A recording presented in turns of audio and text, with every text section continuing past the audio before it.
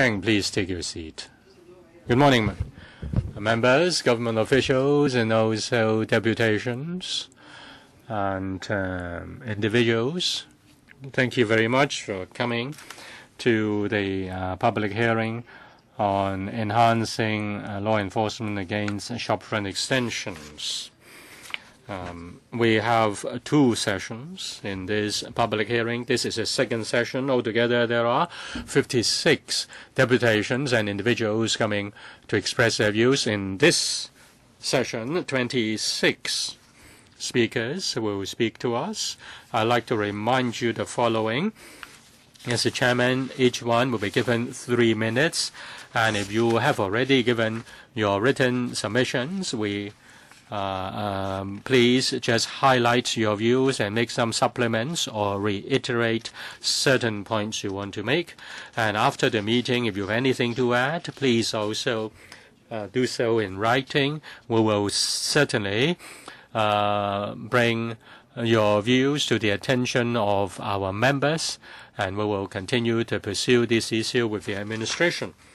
In front of you, you can see that Channel 0 is the floor, Channel 1 is Cantonese, Channel 2 is English, and Channel 3 is Cantonese. And when you speak, please speak into the microphone. You don't need to move too close to the microphone. Please adhere to one language instead of adopting cocktail language to facilitate the work of the simultaneous interpreters.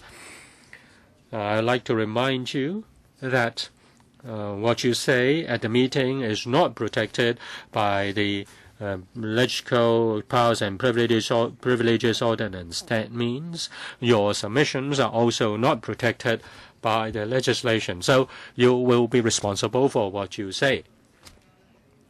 I also remind you that there are certain rules. You have to observe the security rules when you attend this meeting, whether you are here or in the public gallery. The rules have been sent to you in the letter of invitation, and also the rules are set before you on the table. After the deputations have spoken, I will ask the officials to respond, and I will also open the floor to members for questions. And I will introduce the representatives, the government representatives in due course. All right, without further ado, if I may invite Ms. CHIU to speak. Good morning, Chairman. I am an executive, social executive, working for those in Taiwan Eastern District. Now, that is a question of enhancing law enforcement against shopfront extension. I interviewed 200 more residents and shop operators. I want to reflect their views. There are 3 points. On law enforcement, fixed penalty, and standard law enforcement. On the strength of law enforcement, 90% of the view that the administration should step up enforcement against illegal shop extension, in particular, say, in Shaoqiwan Market and also Yifeng Street of Taiwan. They are black spots. 90% of the respondents support fixed penalty. The amount varies from $300 to $10,000. People have different views. The majority in favor of $1,500, which is equivalent to littering. And shop operators should not regard the fine as part of the rent. There should be a review in 2 years' time in order to review the deterrent effect. The shop operators, they support legislation. As for a standard of law enforcement, according to the survey, people or the residents of the view that if obstruction is caused on the pedestrians and also on traffic, then there should be law enforcement. And if serious repetition, then there should be they should be dealt with more seriously, and for minor obstruction, that should be dealt with by warning. there is a demand for a fixed penalty, and government should consider that, and government should consider stepping up law enforcement measure. There is no consensus in the public. The government should conduct further consultation. It's hoped that frontline officers should find a suitable balance in enforcing the law so as not to cause conflict in the community. Thank you. Next, Mr. Wong Sze-chun. Good morning, Mr. Chairman. I have nothing to do with the catering business. I'm just an ordinary resident. I have friends working in restaurants, and also I have friends who are residents. I have friends who are members of the owners' corporations. I have done an opinion survey. In 5 days, I did 2,000 questionnaires. 90% support maintaining this special feature, but they don't want the situation to be a mess. If the restaurants are willing to comply with the rules, if the trade association is willing to set the rules and set the boundary, and if their members toe the line, then they are willing to accept it. They can avoid this disaster. Now you encourage, the government encourages harmony, and the tourism board encourages special characteristics. We have been tourists overseas, and we know we appreciate the special characteristics of different communities.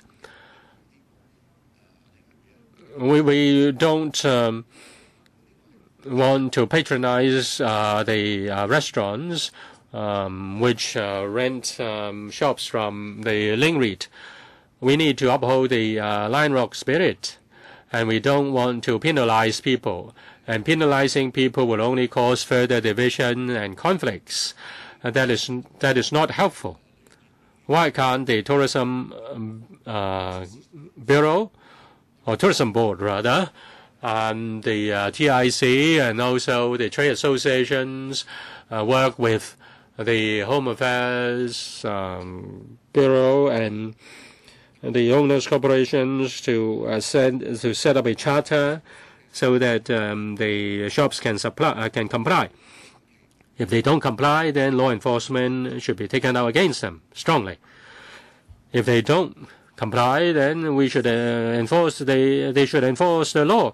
Even the shop operators will not be against it. There are big chasms between the political parties and the government and the legislature and the executive. Why can't we work together? I think the owners' corporations, the trade associations should work together. Say if a street of a certain width is not wide enough, then there will not be any extension allowed. Thank you, Mr. Wong. Next, Mr. HUI Nang-ching.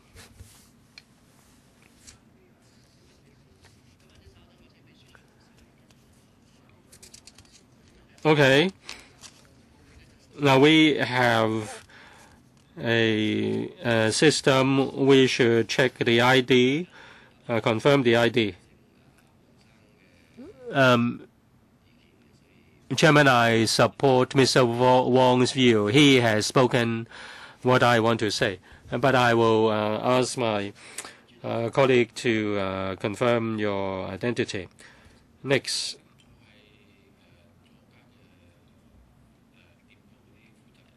I am a shop operator who caused shop obstruction 2 years ago. I rented a shop to operate a restaurant. I didn't intend to occupy the street, but business was difficult. I therefore put tables and chairs in the street. We were prosecuted by the FEHD, and the amount of fine was very big.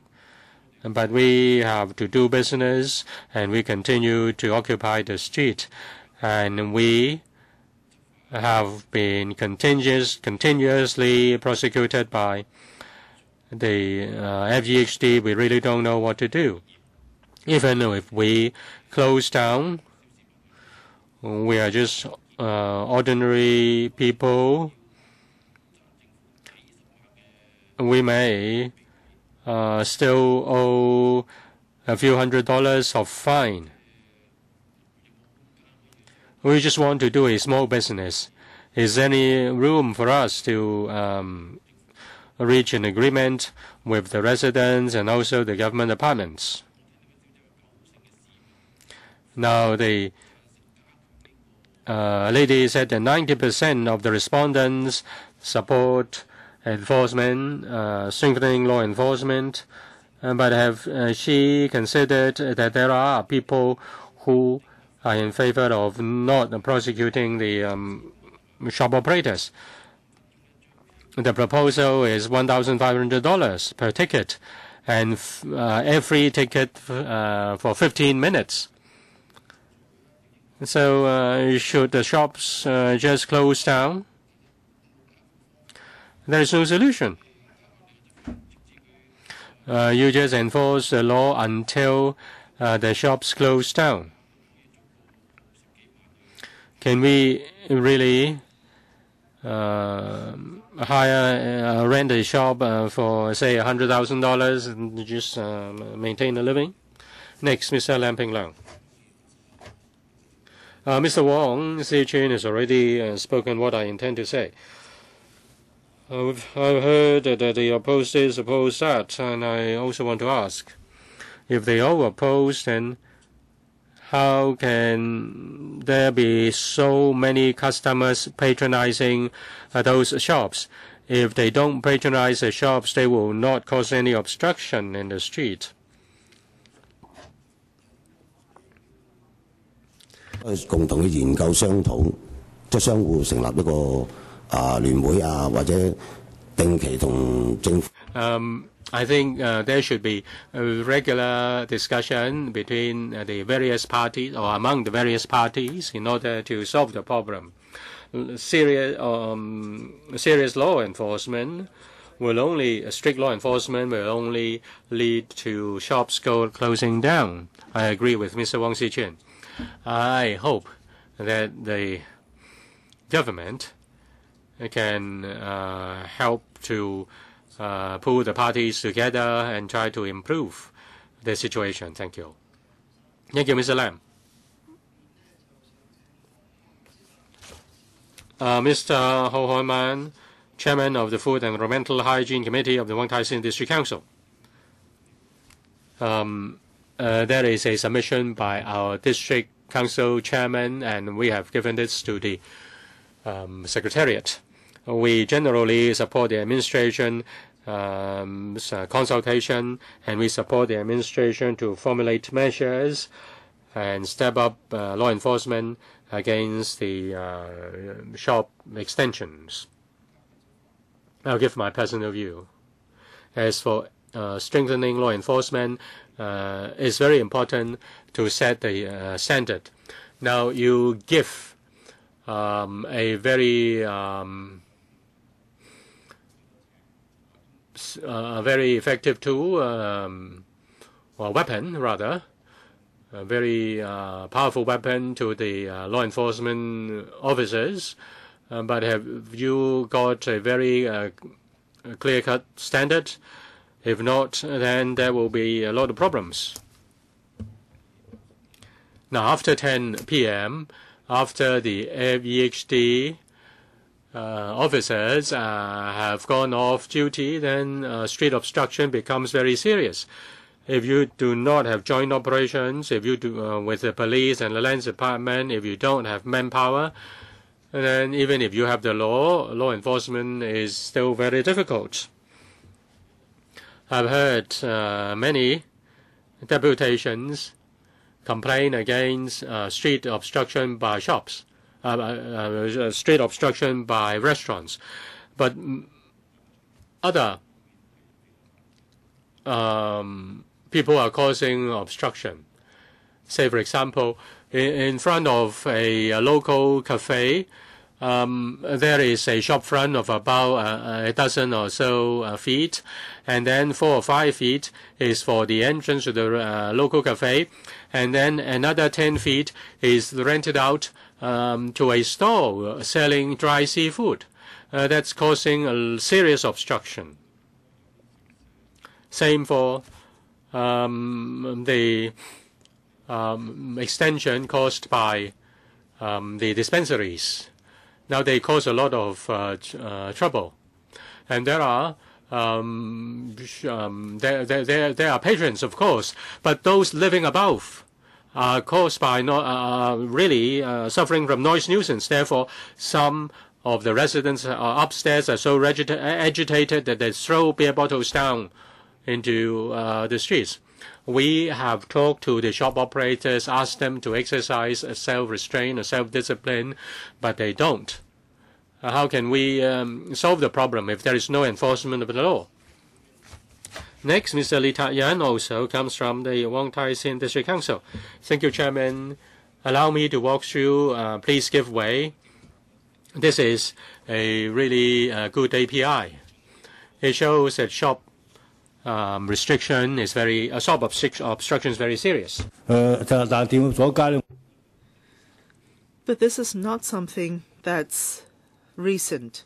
In fact, street obstruction has been around for a long time, and that is because the enforcement had not been strict, and sometimes these obstructions are disregarded by the enforcement officers, and this is the result that we're facing.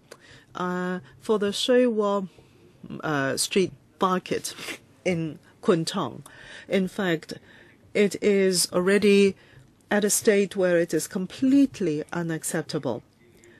As mentioned by others earlier, the offenders are recalcitrant. In the Shui Street, there can be easily 20 tables for eateries put out at night. Can you imagine the residents upstairs, the noise of the patrons, the noise from the cooking, and the hygiene situation, rubbish everywhere, and empty bottles, etc. This is a big nuisance to the residents, and therefore I'm in support of strengthening the enforcement and also raising the fine. But of course we will have certain yardstick and guidelines for enforcement and penalties. The FEHD officers who are doing the enforcement right now basically will not be able to carry the work required. They basically stop operation by 5 p.m. I think with this new penalties and the operations guidelines coming into place, we will have to put in a lot more resources. And before then, before putting in resources for enforcement, there will have to be more education for the people at large in Hong Kong before this can actually be successful at all. And one last point I would like to make, apart from the fixed fine, I think the point system should be retained. I think it will be an effective deterrent. If we do not maintain this, that is a point system, I think the street obstruction can only become more serious and rampant.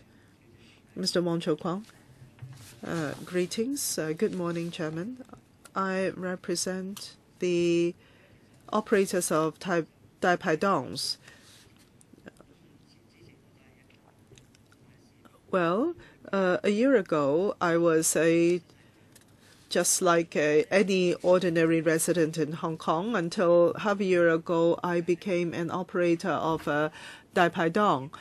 It's 6 months have elapsed since I took up this trade, and I feel now that we always live in fear. The operators always live in fear because they fear they will be arrested by the enforcement officers, and they cannot focus on their work or their business because they are always in fear.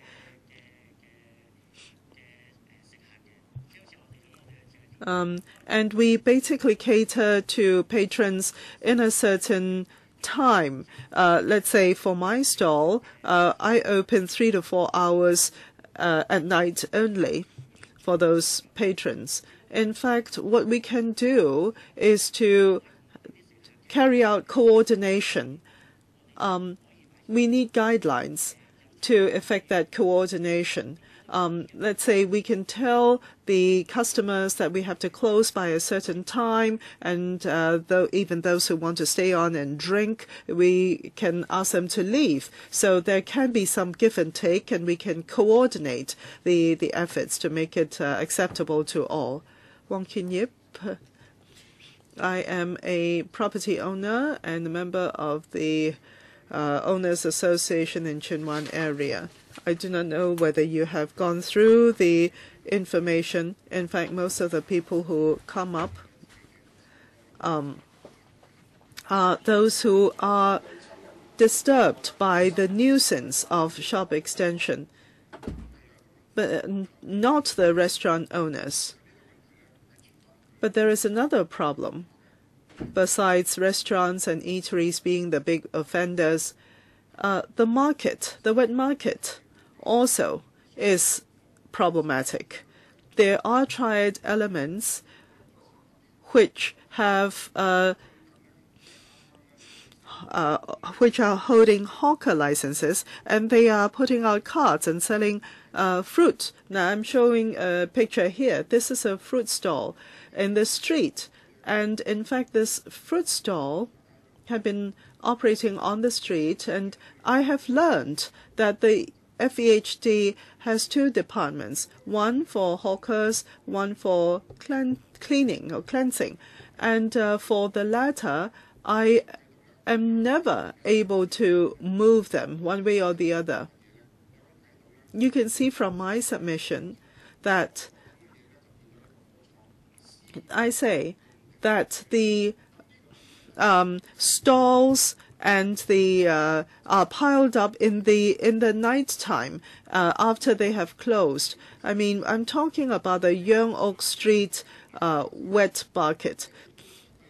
The FEHD outsourced companies are always in argument. Basically, they leave their equipment, their boxes and everything in the streets at night. I have complained 10 times. I mean, they take away cardboards to sell those outsourced workers. Because these people and also the stall owners are using loopholes in the law. What are we focusing on? We are focusing on the fruit stalls. In particular, the fruit stalls, they are big offenders. I can tell you in Chunwan area, there is a triad element. They come to us and say that he is a bona fide business operator. And he wants to join the committee. Everybody is greedy. Everybody wants to make money, and because these are robbers, these are thieves, and we should find them. We should punish them. I'm all for the fixed penalty and fine.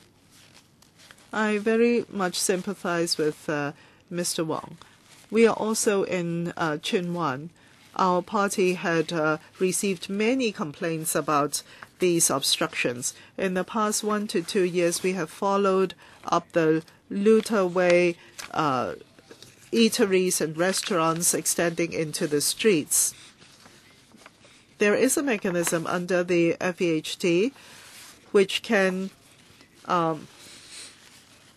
take enforcement actions against these obstructions, but they have not been doing so effectively, and therefore the problem persisted. And we have had meetings with the FEHD for over a year, almost two. In fact, before, these eateries were like this before in Luther Way area, and people cannot even pass by. The FEHD can deal with them, but they did not want to. In fact, it can be like this. Look at this photo here. These are illegally extended eateries. It can be done, but why didn't the FEHD do so? Well, the inspectors told me because these operations don't start until 7 p.m. at night, and they're off duty by 5 p.m. And there's nobody to take enforcement actions. And we've had follow-up meetings, and we basically raised to the FEHD's attention that they should consider 24-hour enforcement. That is a point for the government to decide whether they want to do so. After this Luther Way incident, we have also received complaints on the Yeung Oak Street wet market, as Mr. Wong had mentioned just now. You can see that the stalls are actually going into the pedestrian walkway, completely extending the entire width of the pedestrian walkway, and the pedestrians have to walk into the carriageway, blocking traffic, causing nuisance, and also there are health and cleanliness issues as well.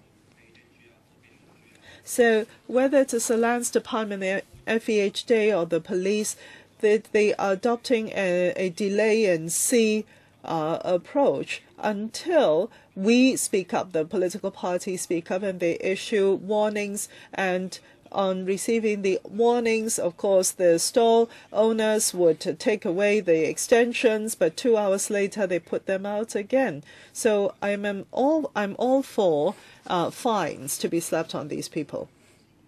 Kwai Ching District Councillor, Mr. Yes, I very much understand the situation as mentioned by the two speakers just now. The Luther Way area in October of last year, basically it's been handled. In fact, the FEHD officers went on from Kwai Fong and over to the district I'm responsible for to do the work. But I would like to ask a question.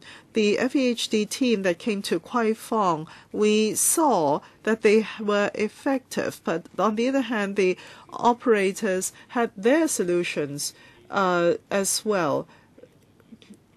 For the night stalls, in fact, the situation became better.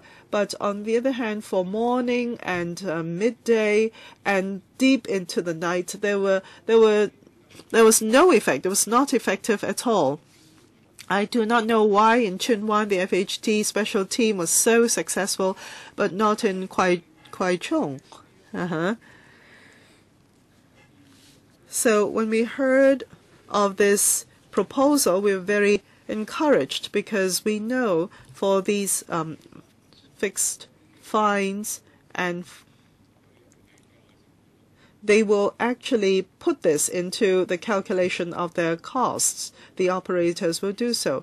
In fact, the fines in the past were too low, a few $100 for time. So for a month, a few $100 times 1 or times 3 to 4, it is a very small cost indeed for the operators. So 1,500 of fixed penalty or fine is to be supported. I also want to say that if the government cannot put into effect the proposal, and that is give out repeated tickets or issue fines, then I think we should raise the level of the fixed fine.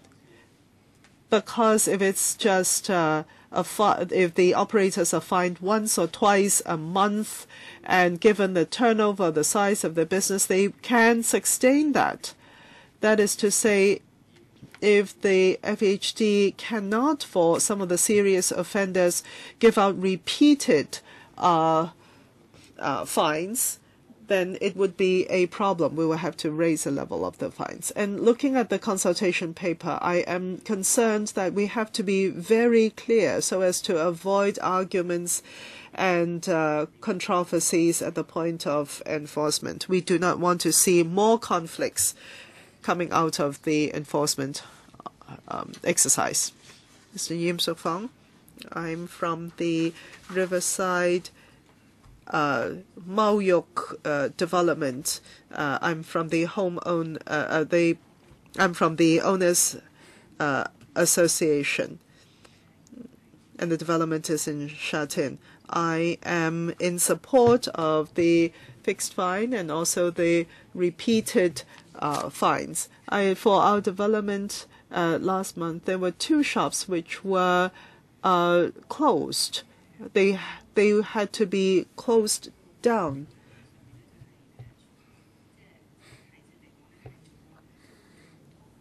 And as a result of that, the environment was much better and the situation was much better for the development. I would like to know, apart from obstructing the streets, what other concerns did the residents have? They were concerned about safety, because the eateries that we're talking about in our development not only the coffee shops, but they also include barbecue sites, barbecue shops with burning fire. What would you think if you are a resident? Even for us living up in the 20th floor, we can smell the smoke and the bottles and the drinking. All that is very noisy late into the night, and people go to the police as well, report to the police about such nuisance. We are not trying to drive out all operators and businesses. I actually asked them why some of the people actually eat at these places, and at night they complain, they report to the police against these operators and eateries. And the answer from them was very interesting. They said, well, I have to have breakfast, right? So they complained against the same operators that they eat from in the morning.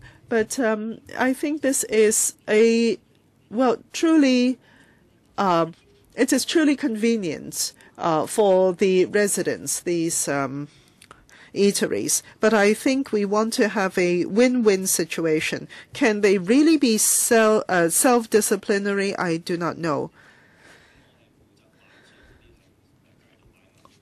Mr. Wong, I represent the hawkers in the markets.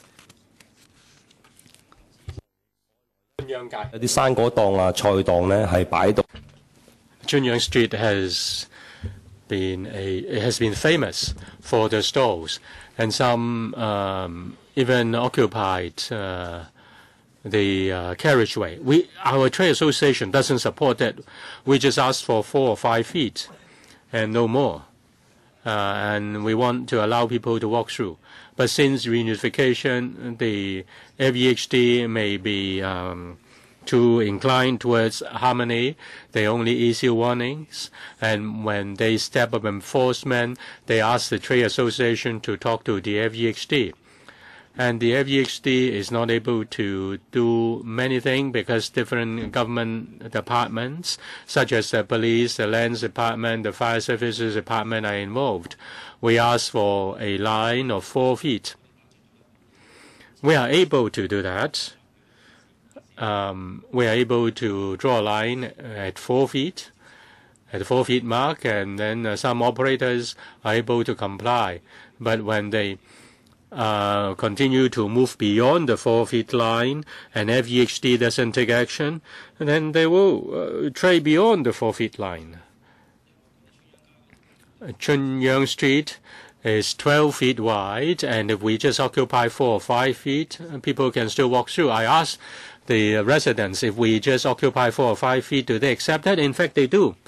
Many TV stations come to Chunyang Street and make videos and shots. There are some black sheep, say a fruit stall, trade beyond the restricted area, and the FEHD is not able to enforce the law because they only have 4 or 5 teams.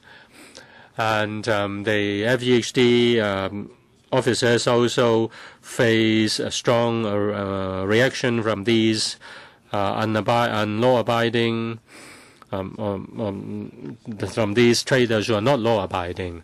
I think the administration has a lot of money. Why can't they employ more people and conduct prosecutions? Mapo Road is a pedestrian precinct. If shop operators just occupied a small part of the pavement, that's still okay because people can still walk through. The FHD is now prosecuting the traders in Mapo Street 8 or 9 times per month, and the operators are in difficulty. So I hope you will be more lenient towards those in the pedestrian precinct.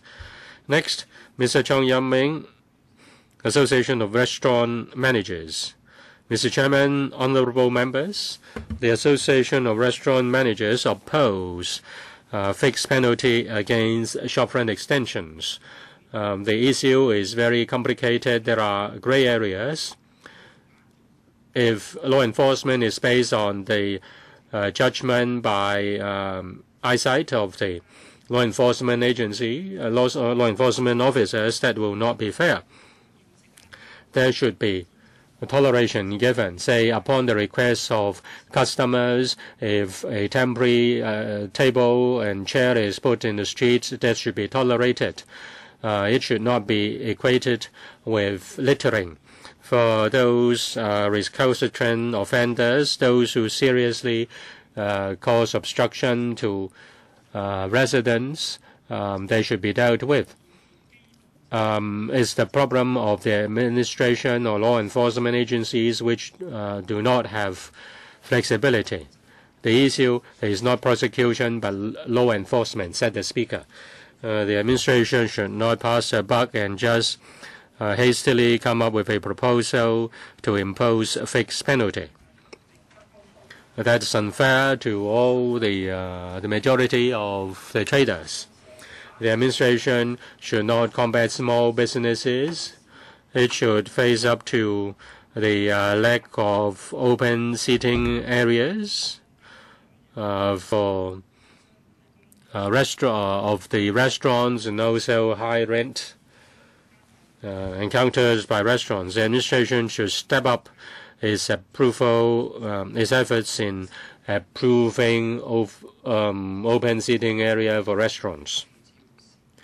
Next, Ms. Chiu Sim-heng. Chairman, good morning. Would you speak closer to the microphone?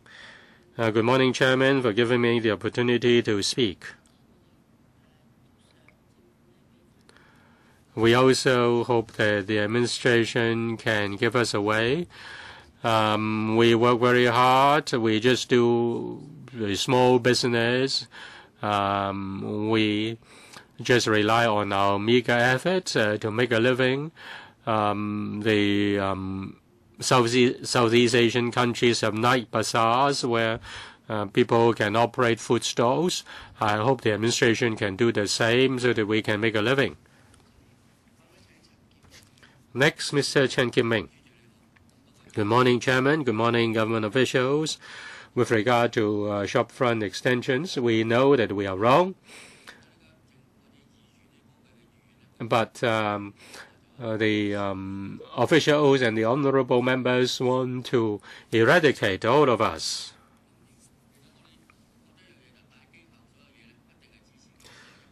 Of course, the big restaurants and big restaurant chains will support the government's proposal. But we want to make our living on our own. Now you can say that the restaurants cause obstruction to the streets, but they are also a kind of special feature. if they don't affect the people, if they can be allowed to survive, that's very important. Now you invest heavily on your restaurant. Unlike a boutique, we cannot move away at any time. We put our lifelong saving into our restaurant. Even if I want to rent a shop next door, I have to spend another year on that. And during this period of time, if you come to prosecute my restaurant, then I really cannot survive. There should be a grace period, maybe a year or half a year, to deal with the problem. If they cannot move in, then you can enforce the law.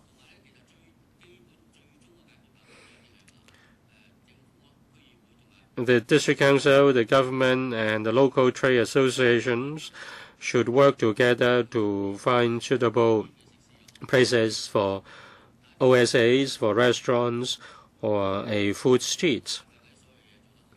That will help to improve the situation. And then the operators are able to improve health and hygiene and then leave a passage for the pedestrians. If you enforce the law, then you will not give a passage. You will not be able to allow us. You can't allow us to make a living. Next, Mr. Leung Kwai-hung. I represent the restaurateurs in Sha Tin. It is a newly formed group. We rent a small shop. Is there a licensing system? My shop has just 100 square feet. You give me a license. Why don't you tell me that I will not give you a license because your shop is too small? Now my shop is closed. For 5 months, I continue to pay rent. We have organized a union to exercise self-control, but no district councillors or no councillors have come to help us. I seek help from the councillors, but no one listened to me. They just look down upon us. We will not be successful. I've met with the councillors. Ms. Yim lives upstairs, and I want to talk to councillors. But the political parties only go to meet the owners' corporations. We also want to talk. We are in difficulty. The special squad of the FEHD raided us, and we really dare not switch on our lights. I hope you will go to Sha Tin Wai and see whether it is like a dead place. I represent 60 shops. You make a complaint, the police, the FGHD, all government departments descend on us. Just an anonymous call will bring them onto us, and we don't even have a word to say. I have meetings with the FGHD and Sha Tin District Council twice a week, and nobody listens to me.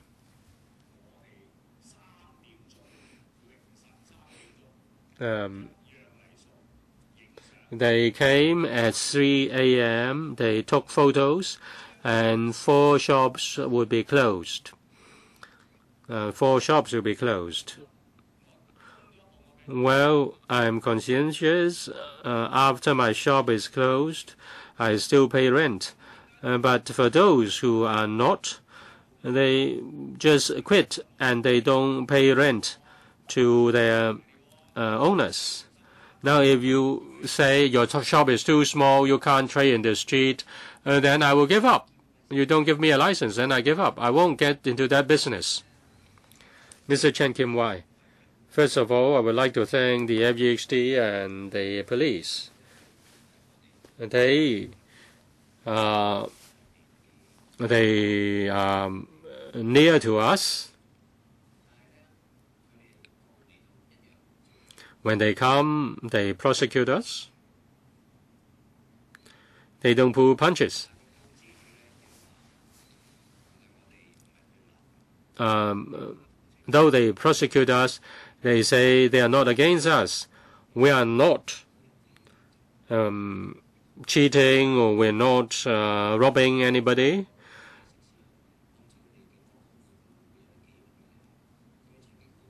Well, I'm doing my business in Yuen Long.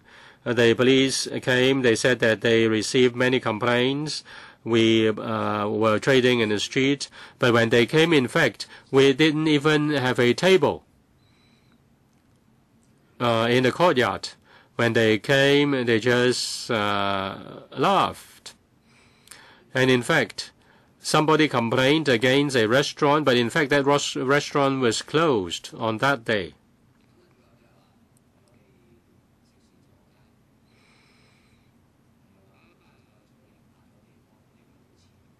Well, we put chairs and tables in the streets because there is a demand.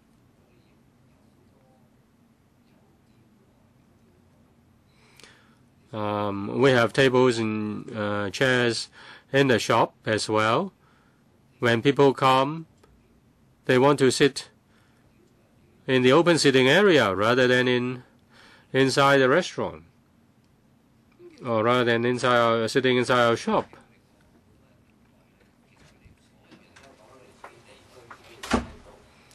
Now they are concerned about the situation in their vicinity. Now, if you enforce the law, you have to enforce the law uniformly. And you rely on the frontline officers to enforce the law. Now, I think there should be a platform. Somebody say there should be a platform. You talk to the district councillor, the owners corporation. You should talk to each other and find a solution. If you impose a fine of $1,500, some may just be trading underneath the flyovers or in the back lane, and if you find them, is it fair? Thank you, Mr. Chan. Finally, Mr. Lam Chiu-sing. Thank you, Mr. Chair. I thank you for giving me this opportunity to speak. I'm from Yuen Long, the restaurant business representative. For the Yuen Long area, many of the business operators actually extend into the streets in our operations. We know that this is not right, but we have no choice. It's been so. We have rentals to pay. We have salaries to pay to our workers. And given the very high rentals, it's very difficult for us to operate. And the fines from the government are getting higher and higher, and there are multiple fines, and this makes it very difficult for us. Now, every 15th we have to pay our workers, every 15th of the month, and we have to pay the fines as well. It's very difficult for us. I agree with Mr. Wong Pak-chun and the speakers who spoke before me, and that is, can we have a better communication? How do we handle this platform? The FEHD, the police, the district councils, how can we handle this as a platform? And hopefully we will be able to have licensing for the alfresco cafes as soon as possible to create employment for the people within the area as well. Thank you, Mr. Lam. I think all the deputations, organizations and individuals have spoken. If I can just introduce to you the members here. First of all, we have Mr. Eric Hui of the Home Affairs, Deputy Director of Home Affairs, Mr. Francis Chu, Senior Consultant, Home Affairs Department, Mr. Sin-har, Assistant Director, Food and Environmental Hygiene Department, Mr. Leung Yun-sheng, Senior Superintendent, FEHD, Mr. Jacob Zheng, Assistant Commissioner, Hong Kong Police, Mr. Ken Young-man, Superintendent, Hong Kong Police, Ms. Olga Lam, Assistant Director, Lands Department, Mr. Joel Ng, Principal Land Executive, Lands Department, and Mr. Jackie Chong, Chief Structural Engineer, Buildings Department. We have a bit more time, and perhaps Mr. Hui can give an overall response to the views heard in this session. Thank you, Mr. Chair. Thank you very much, deputations, for your opinions. As I have mentioned in my previous response in the previous session, this kind of efforts will bring on certain effects and consequences to the operators. Is in paragraph 3 in the paper. If we have these measures, on the one hand, would be more effective in combating street obstruction by shops, but on the other hand, it would adversely affect the business of the shops and also of the workers, possibly. So we have to strike a balance, and we have to consider the views of the different stakeholders.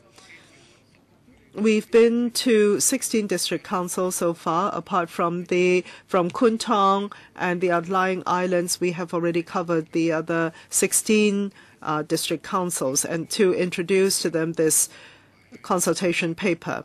We understand and respect the opinions from the industry. We have been to the consultative committee for convenience of operation, and we have also attended a meeting yesterday of a working group composed of restaurateurs and eating places operators, and we have heard their very valuable opinions. The 14th of July is the concluding date of our consultation period. You can forward us your opinions to the Home Affairs, and in fact we have at the end of May received a few hundred submissions already, and you are welcome to give us your opinions through various channels and means, and we will consider them. As mentioned by the deputations just now, there are a number of concerns voiced by the residents from their position. They would want to see the pedestrian walkways, the roads opened or reopened. Now, apart from obstruction of the streets causing inconvenience and traffic obstruction, noise is a problem as well. In Luther Way, Kwai Fong, Sha Tin Way, as mentioned just now by the deputations. We have heard from the operators as well, and they say if they are adversely affected, if that is their feeling, we are willing to hear them out. And before the consultation period runs out, we will be listening, and after that we'll be collating the views of the people of Hong Kong to see whether we should go ahead with the proposal for the fixed penalty fine. We have heard different opinions, and there have been different opinions on how we can improve on the system. We have made due recordings. We will consider all opinions, and then we will forward a final report to the district steering committee to the steering committee before they draw their final conclusion. First of all, we have Ms. Chung, Mr. Yu, and then we have other colleagues, including Fong Gong, to ask the questions. How many? Well, we have 4 minutes each, starting with Ms. Chang. I heard from people I know, and I've looked at the consultation paper. I don't like it, I find. Because there are two issues here with regard to obstruction or shopfront extension. First of all, the operators are happily extending further and further into the streets. And it's relatively easy for you to say to them that they should take the extension back. But on the other hand, for the restaurants and the eateries, if it is but 100 square feet to their shop, what do they do? And in particular for the peak hours, meal times, rather than to have the customers wait in long queues and the customers are in a hurry to have their meals, well, for this kind of extension, to put out a few more tables, do you take the cookie cutter approach, and that is slap $1,500 on anybody and any operator that extends into the streets, whatever the nature? You know, I've heard that somebody owes or is in debt to the tune of hundreds of thousands of dollars because of that. Sometimes we have to look at how we can solve the problems most appropriately rather than to have an across-the-board kind of solution. Mr. Chairman, you also go to Europe from time to time, as I do. You know that for some areas in certain cities, they actually allow fresco eateries. Of course, those are bigger areas such as plazas. And perhaps after a certain hour, they can extend into the space or the streets, and they should be allowed to do so, but only do so with licensing and proper approvals. What about the back alleys? 2 to 3 tables put into the back alleys, is that admissible? And perhaps you can require that the operator cleans the back alley and clean up properly. Otherwise, the approval will be withdrawn. So I think we should be discretionary in the enforcement, and we should look at things from the point of view of the operators and from others as well. So for extensions, perhaps a certain level or limit would be admissible, but not over a certain limit. I mean, there has to be a certain demarcation as well. Now, to slap $1,500 fine on all and sundry that extends into the streets is too onerous. And if we do that, there will not, Hong Kong's Dai Pai Tong culture will be extinct, and we will not have the unique characteristics that we have anymore.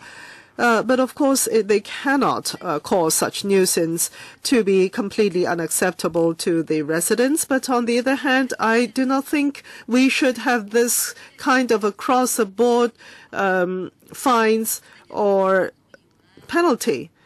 Well, I'm thinking, is this what the people of Hong Kong want? And does paying the $1,500 fine means that the operator will no longer make the same offense? Of course not. And does the $1,500 aid our coffers a lot? No. I want there to be a true solution to benefit all in Hong Kong. Yes, I will allow time for the Home Affairs Department to respond. Perhaps Mr. Chu. But others in the queue, please. Yes, Mr. Chairman, thank you. I think this is a complicated issue. 18 districts have their own unique situations, and the different streets within the different districts, whether they are crowded or not, well patronized or not, they are different again. And different trades face different situations again. Whether these are restaurants or eateries, different again. Whether these are big operators, small operators, different again. So it is pretty complicated. But given the existing mode of enforcement, it has no deterrent effect, and it takes too long for the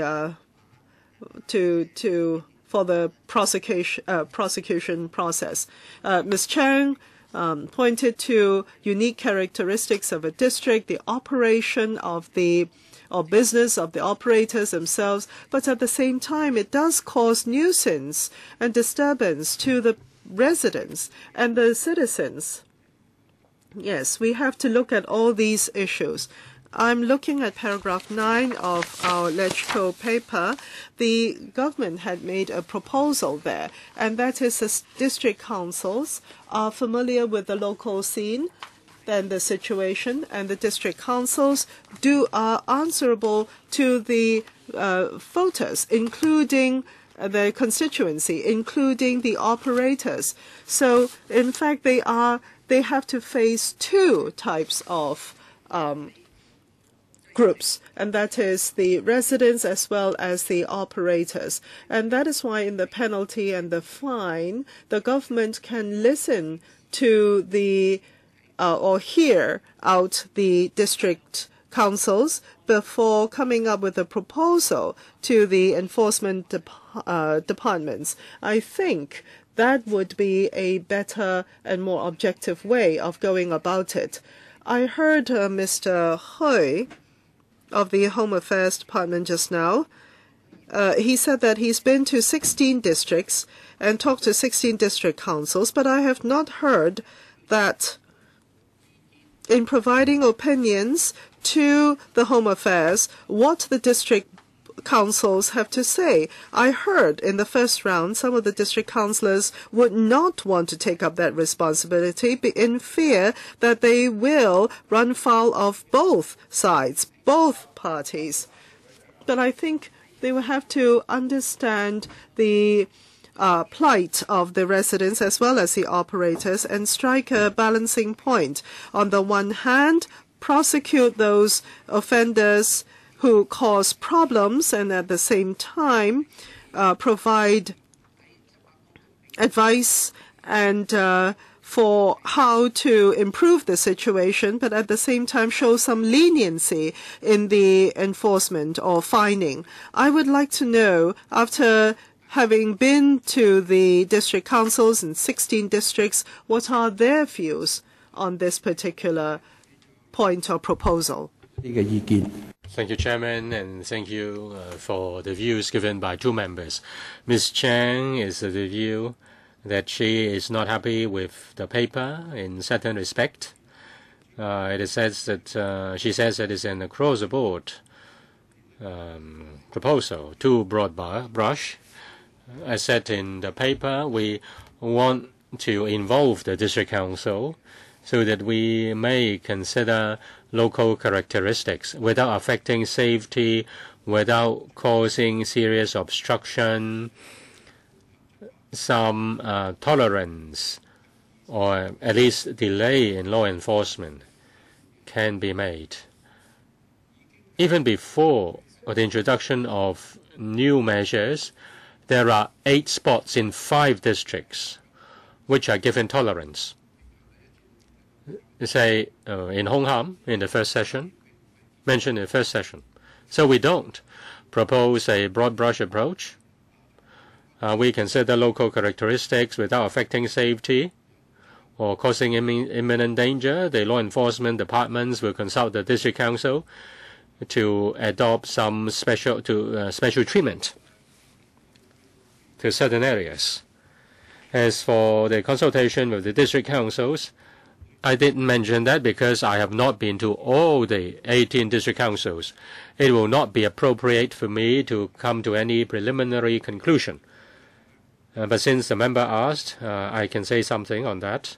Some say that the proposal is appropriate. The district council should be consulted On the black spots and the priority of law enforcement, some district councillors of the view that the discretion will be transferred to the district councils, and therefore that is not appropriate. So in the first phase, first session, I've already said that the administration is not going to give law enforcement power to other bodies. The law is to be enforced by the head of department, and it will be delegated. The authority will be delegated to the frontline enforcement officers. Generally, the district councils support our proposal to step up law enforcement, and number 2, to introduce fixed penalty tickets. And it has to be a deterrent. In order to be a deterrent, the amount should be $1,500 or above. We have not come to any conclusion because we have not been to all 18 district councils. Some district councillors do support tolerance. Say, if it has local characteristics, if the street is wide enough, if circumstances permit, then that can be tolerated. As I said, in 5 districts, in 8 spots, there is tolerance. But some district councils believe that if it is in breach of the law, it is in breach of the law even if it's in breach by extending into the street by 1 inch. There is no need to delay law enforcement. It should be done uniformly in whatever street, whatever local characteristics, the same yardstick of law enforcement should be observed. As for fixed penalty, like in the first session, there are similar views.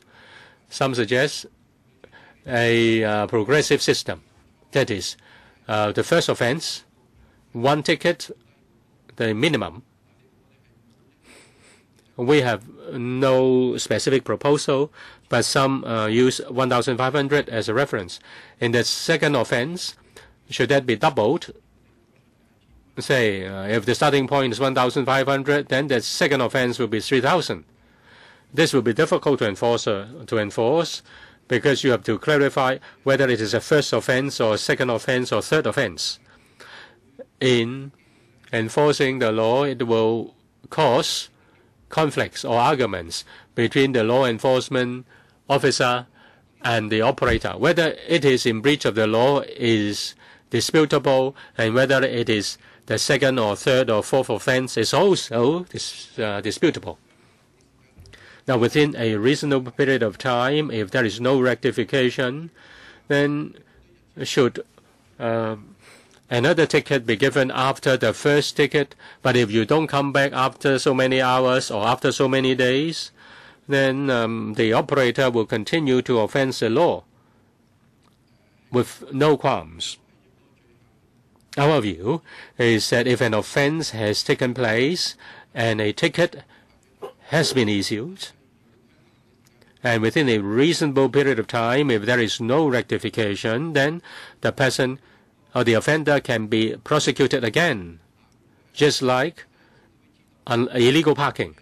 We park a car illegally, we receive the first ticket. It doesn't mean that we can still park our car there. We can have the second ticket. Mr. Hui, I think you have to stop here. There are members who are waiting. I will deal with it flexibly. I will allow members to give their views, and also allow members to know what you are doing and what is the progress so far. I believe there will be a report which will spell out the different views of the district councils. The best is to know the position of each and every district councillor, 400 odd of them.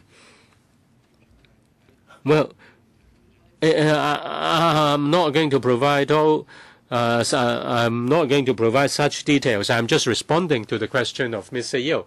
I think the more the information, the better. People of Hong Kong are very matured, and they really want to know more information. Next, Mr. Cheung Kok-chiu. 4 minutes, please. Thank you, Chairman. I thank the deputations for coming, the deputations of this session and the previous session.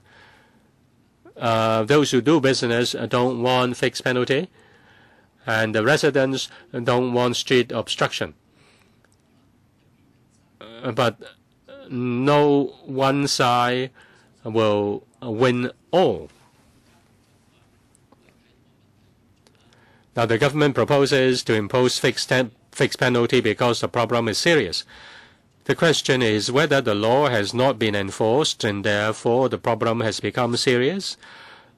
Whether the administration has not done anything, so the matter has got out of hand, and therefore you want to adopt a strong arm tactic.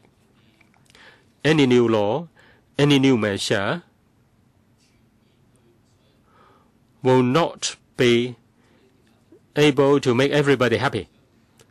A fixed penalty will make the shop operators unhappy.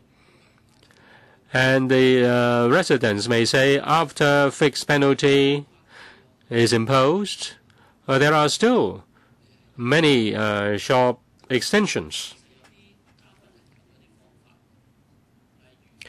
Now, some speakers have made some suggestions.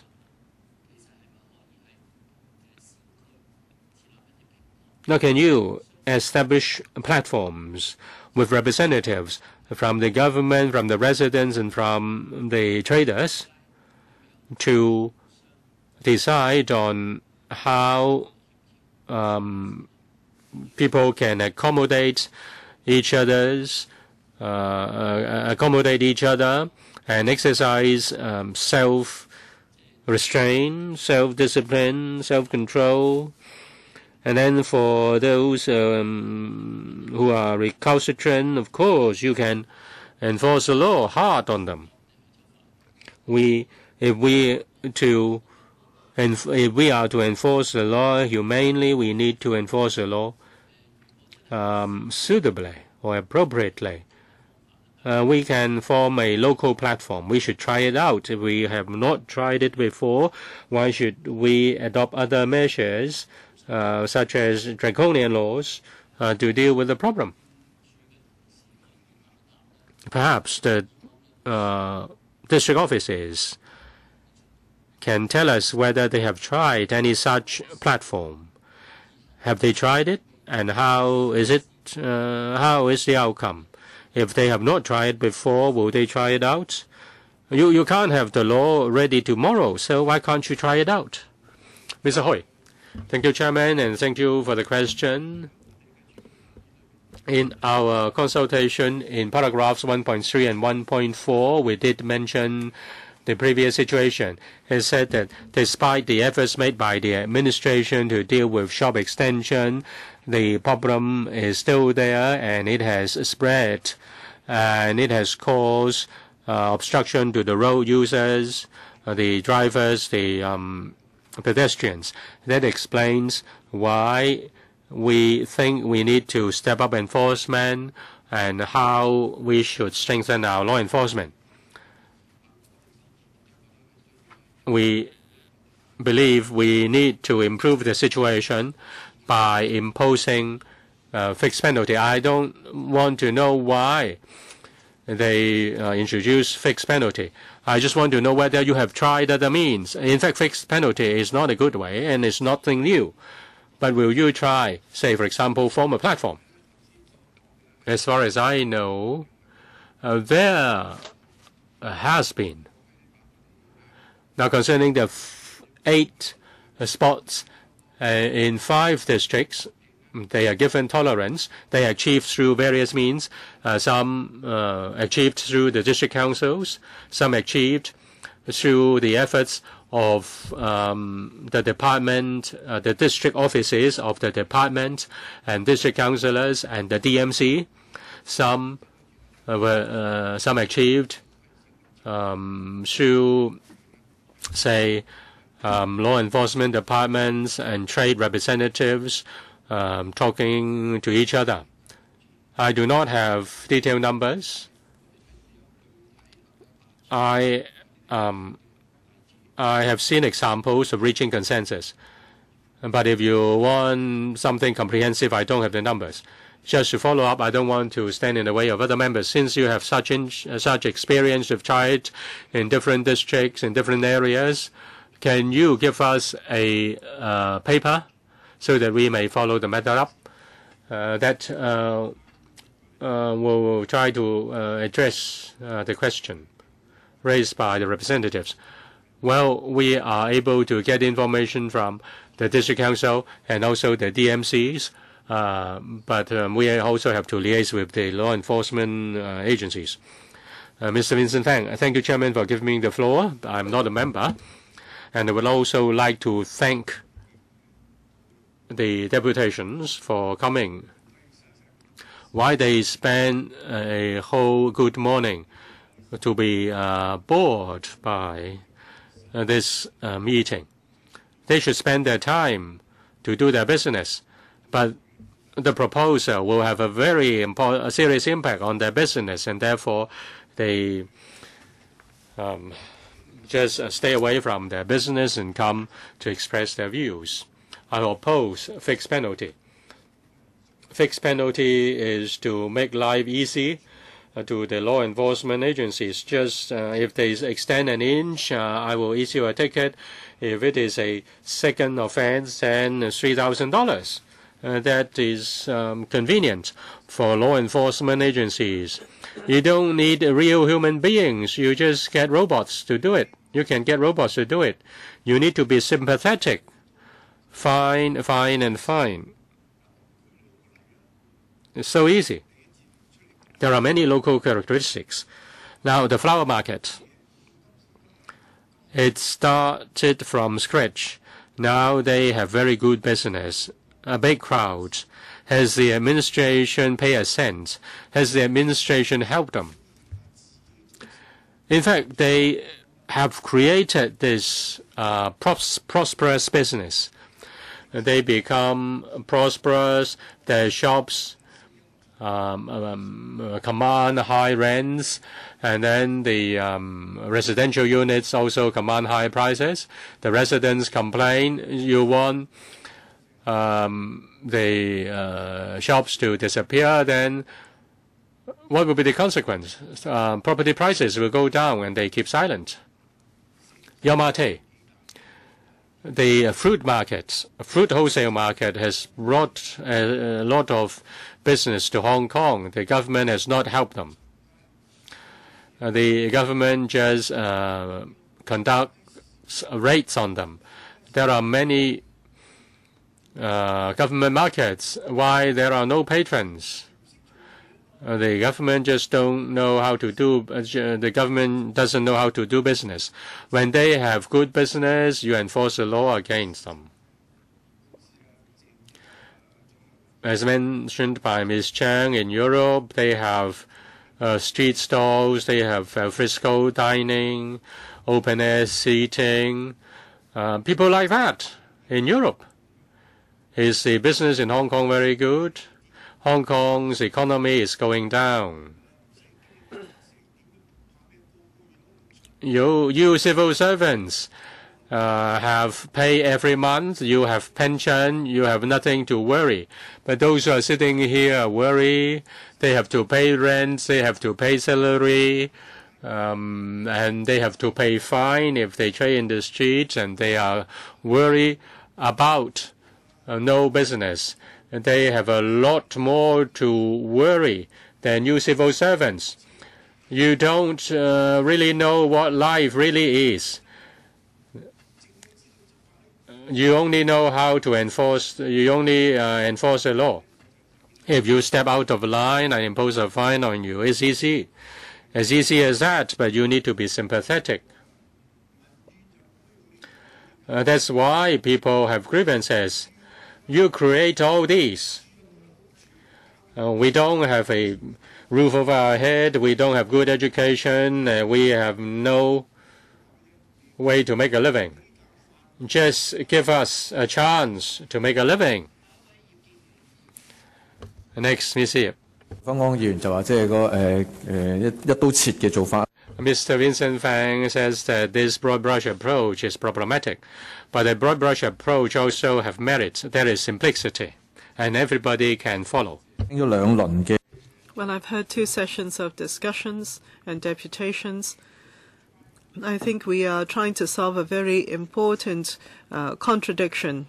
Well, first of all, if we go by a broad stroke approach, we will be killing off a lot of business opportunities. But on the other hand, if we do not, then they will cause these business opportunities will thrive, but there will be traffic obstruction, cleanliness problems, noise pollution, etc.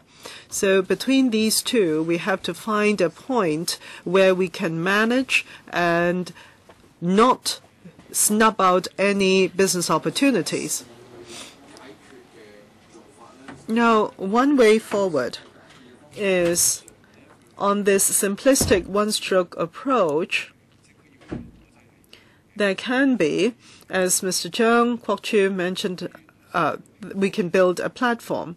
But this platform is even finer in detail, and it will be more difficult to wield or to operate. I would like to ask the deputations who have come up today, if this platform is to be operated by the district council, do you think it will solve the problem? If it's not the district council, are there any other ways to go about it? Or are you in favor of broad stroke penalty and fining, but we will exempt certain areas or exempt certain shops? The flower market, I think we're all in agreement for exemption, let's say, or for some other areas as well. Would the district council be the right entity to operate that? Whom are you asking?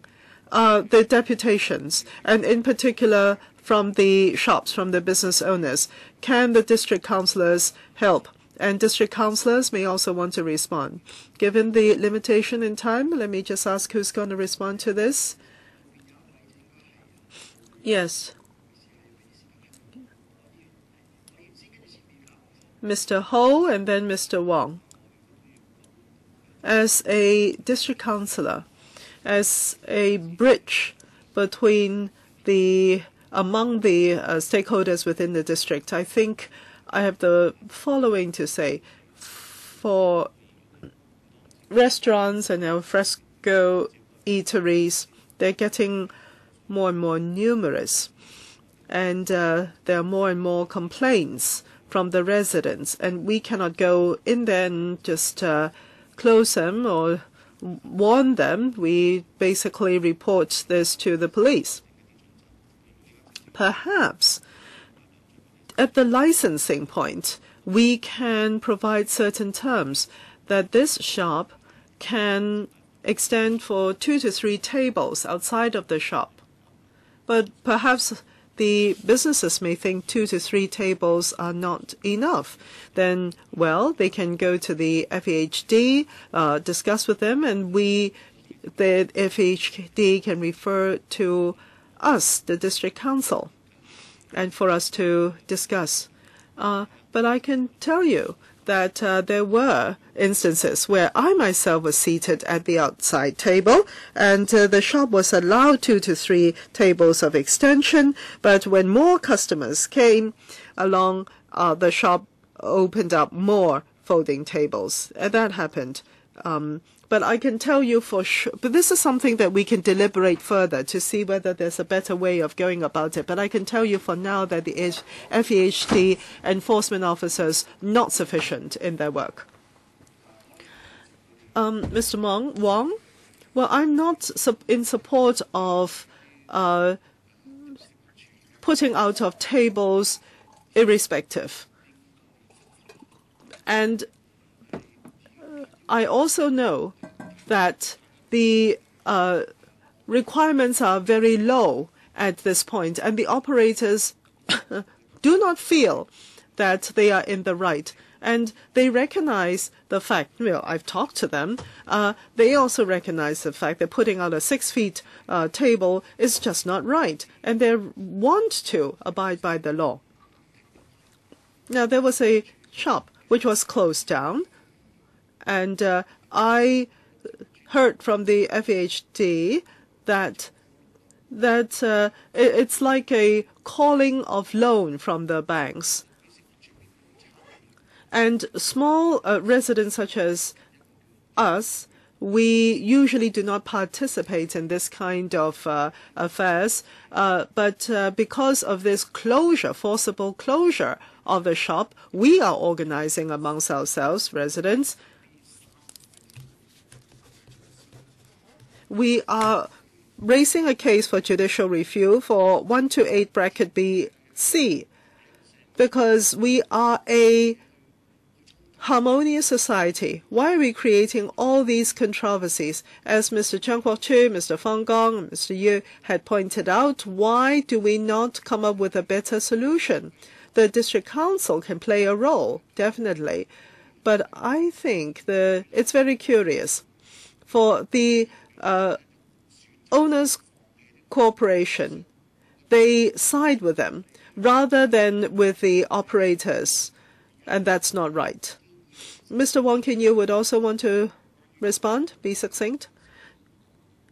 Well, the three members, in response to them, concerning the platform, the Home Affairs had 2 meetings with us, and my vice chairman was the Owners Corporation ExCo member, and he did not attend some of the meetings. Now, we were talking about overseas experience. I wonder whether we can follow suit. For restaurants in Hong Kong, I mean, we have to wake up from our dreams. 4, 5, 6 tables extending into the streets, that's not a problem. I think it is the operator, the boss, the business owner, whether they can exercise self-discipline. Well, the building I live in is Hip War building, or where I operate is a Hip War building, and we issued letters asking for a meeting of the owners, but when the shop closure came and the government spoke up, they wanted to participate. I mean, the main thing is for the shop owners to toe the line, and I am a tenant. I also eat downstairs at these operators. If you go to Tsuen Wan, you should be able to see Ka Lok and Lang Heung, these 2 shops. There are only 10 or 20 seats inside the shop, and every day there are queues outside. Is it true that they are so tasty, their food? And is that why they're extending into the streets? Ka Lok actually operates 11 to 6. Lan Heung, the entire family and their relatives work in the shop from 6 a.m. to 6 p.m. And can you speak to the chair? I understand you're very worked up, and we get your point. I'm sorry about that because of the constraint in time. Mr. Wong, you're a senior member of the LECHO. You'll be able to speak succinctly, I believe. Yes, I would like to respond to the points made just now. And in fact, we have regular meetings with the FEHD and the Home Affairs Department. But I would say the operators do not attend the meetings, perhaps 1 or 2 of them only. So I'm asking whether this is indeed effective as a platform. I think given this new situation, it might become more effective because the present proposal forces them to participate on this platform. As district councillors, and we have colleagues here from the district councils, why are we coming up with views so much in opposition of the others? Because if you think about it, residents in the building, 2 a.m., 3 a.m. at night, if you're not living in that building, you will not feel the pain that they feel. For mothers with babies, the babies wake up. And in the middle of the night, when the babies wake up, the parents can scarcely sleep. For the family, this is very grave and long-term pain. And this pain is felt every day. And that is why, to a certain extent, we are so much in favor of this proposal. In the past, the government had not handled it in the right way, and we feel that this time there will be improvements with this proposal. In fact, this meeting should run till 12:30, but there are two members who want to speak a second round, so I would want to extend this meeting. I ask for your understanding. Ms. Chang and Chung and Mr. Fang Gang, all speaking a second round, 3 minutes each. Ms. Chang. Thank you, Mr. Chair. I'd like to put a question to the deputations and individuals who've come up today. Some of you are in support of strengthening of law enforcement, and especially for those representing residents and property owners. Now, I'd like to know from your heart, let's say if the shops extend, let's say if the street is about 10 feet wide and this shop extends for 2 to 3 feet, do you find that acceptable? And secondly, I would like to know, for the people who support stricter law enforcement, for the nighttime eateries, can you allow a certain period of time during which they can extend into the streets, put out a few tables? Of course, it cannot run through the night, but for a period of time, would that be acceptable? No, because I want to have better time control. Please raise your hand if you want to respond, and I will give priority to those who have not spoken up so far. Ms. Yim Shok, Ms. Yim. Ms. Chang, to respond to your question, you asked for our opinions from the heart. Well, actually, the Owners Corporation is very clear in its terms of reference. We have to manage the public areas, and we are receiving complaints from the residents, and some of them feel that it's futile reporting to us, and they are going to the authorities, and we are forced to do something. I hope this also responds to Mr. Fang Gang's point about living from fresh air only. That is, not knowing the real situation. But I can tell you there are residents who was not able to sleep at night. I mean, this is a property owner in Shatin Wai. If you come here at night, you will know what kind of air we sustain ourselves on, what kind of nuisance they are causing. And this resident is in depression now, suffering from psychological disturbance, and so the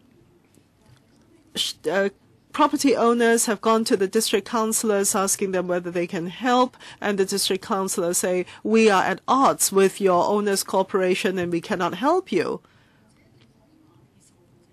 Perhaps you say we think ourselves as victims, but this is how we feel from the heart. Can you imagine spending time in the flat with an aged mother over 80 years old, but there is not one night of peaceful sleep?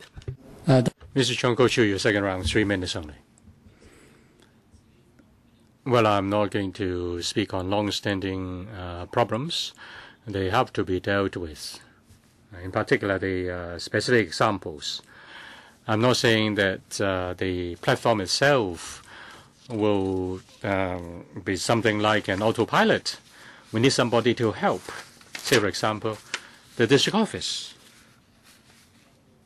You have liaison officers.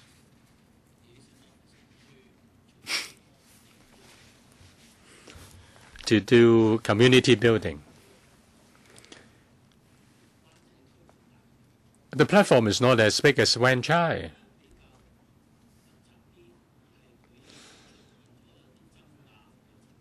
Now, when there is a dispute, you can form a platform to solve the problem. the platform may not solve all the problems. If they can't solve the problem, then we will resort to the law, and we enforce hard on them. But if you enforce hard on them, you will cause strong reactions. You can't solve all the problem. You need to bring relief. You need to provide a chance for people to let off some steam. And that's the function of the platform. You cannot leave the issue to its own destiny. You can't rely on the district council if the government officials don't step in. Mr. Ng, you are district councillor. You have a meeting twice a year. But we're talking about a platform which may have a meeting once every month. And if the problem is resolved, if the problem is resolved, then we may have less frequent meetings. We shouldn't leave the platform to its own destiny. You should try it out. The government should tell us whether the platform is successful or not. If it is not successful, is it because the platform is not provided with adequate resources and manpower? Well, if you impose draconian laws, there will be strong reactions. They will just consider $1,500 as rent, part of the rent, and they pay the fine, and they continue to cause nuisance. They can even pay $3,000, and they continue to occupy the streets. You only cause further agitations. I think you've given your view. I believe it is I think Mr. Hui is going to provide a written reply. So I hope the reply can have a lot of details. I really want to know what has been done by the district office and whether the intervention is successful. Now, Mr. Vincent Fang, you have 3 minutes. Chairman, it is a very complicated issue. It is about making a living. It's also about people's livelihood. It's about, and it's difficult to find a balance. The government has to find a suitable balance. You cannot just adopt a simple approach. Am I just concerned about business and I don't care about people's living? Absolutely not. I agree with Mr. Chung. We should form a platform. My experience is when there is a dispute, if we continue to confront each other, we can't solve the problem. If you get a trade association and talk to them, now you have caused obstruction by putting your flower pots on the staircase, on the pavement. People can't walk through.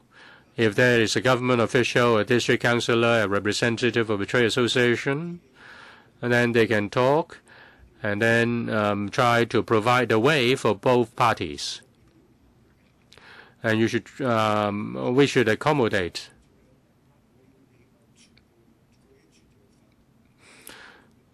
Well, it's not right to impose a fine if the extension is just for an inch, but it's also not right if they occupy the whole pavement and don't allow the pedestrians through. We should try to find a solution, a win-win solution. I think Mr. Chang's suggestion of a platform should be given a try. There should be representatives from the trade association. The representative of the trade association will not just concern about the interests of the trade only.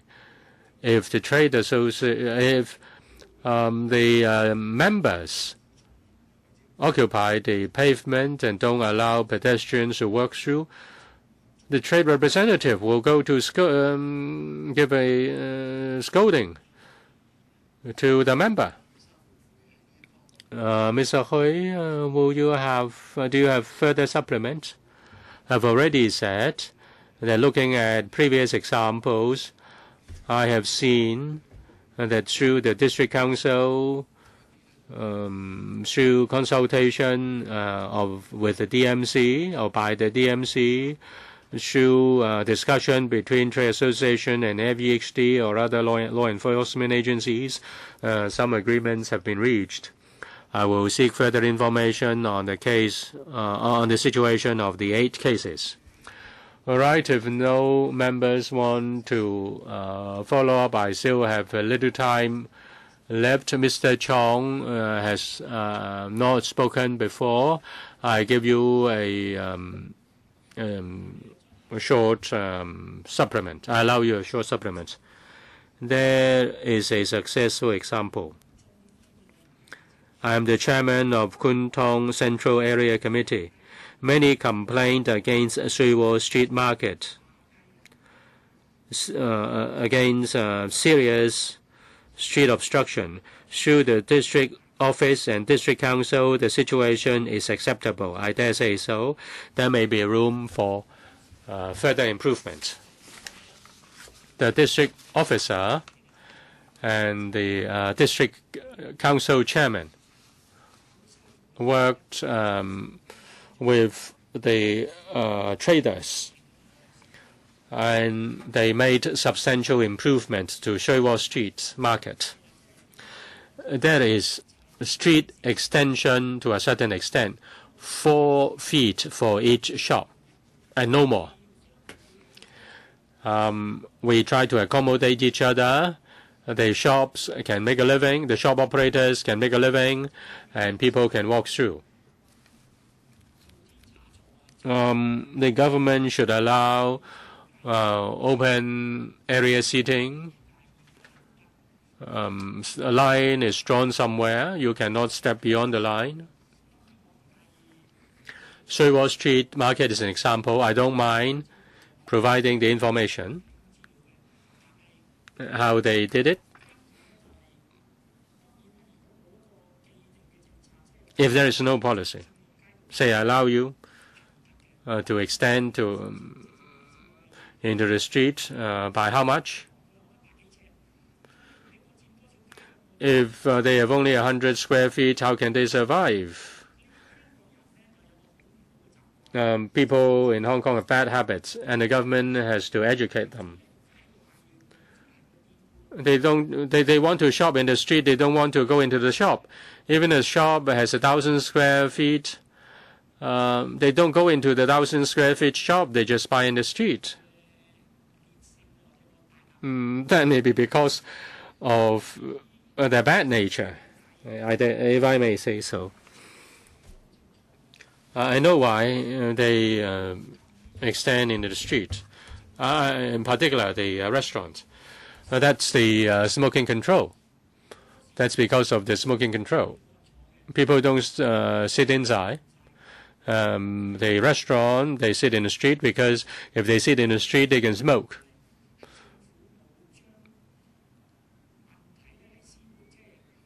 The government has not provided a solution. You just stop. You try to stop the river flow, but that's not right. Before I end this meeting, I want to ask Mr. Hui. Now, the consultation will last until the 14th of July. How much time do you need to collate the views collected? And when will you come back to this council to make a report and tell us whether you are going to form a platform or propose a law and balance? That is, I think today is out of balance. You won't be happy. You just come here to air your grievances. That is very crucial. What is your timetable, Mr. Hui? At the district council meetings, at the meetings with trade, I've been asked on a timetable and roadmap. I can tell you the roadmap, but not the timetable, because I don't have a timetable. On the 14th of July, the end of consultation, will collect the information. I don't know how many submissions I will receive. I don't know how many meetings I have to attend. So before I have any idea about it, I really don't know how much time I need to collect the information. As said by the chairman, we are to provide detailed information, as detailed as possible, so we can't just muddle through. Now we will compile the report for the Steering Committee on District Administration, and they will have to consider whether mainstream opinions are supportive of our proposal, and if they are to change the law, then the government will have to go through certain procedures. It has to go to the EXCO if there is amendment of the law, and then instruction will be given to the DOJ for law drafting, and then we will have to go back to the Home Affairs panel after the draft is ready, and then we will have to go to the Bills Committee. That's a roadmap. As for timetable, it really depends on how much information we have got at the end of the consultation. Now we have a summer break in October when the council resumes. When will you finish collating the information, and how soon will you come back? We'll do it ASAP.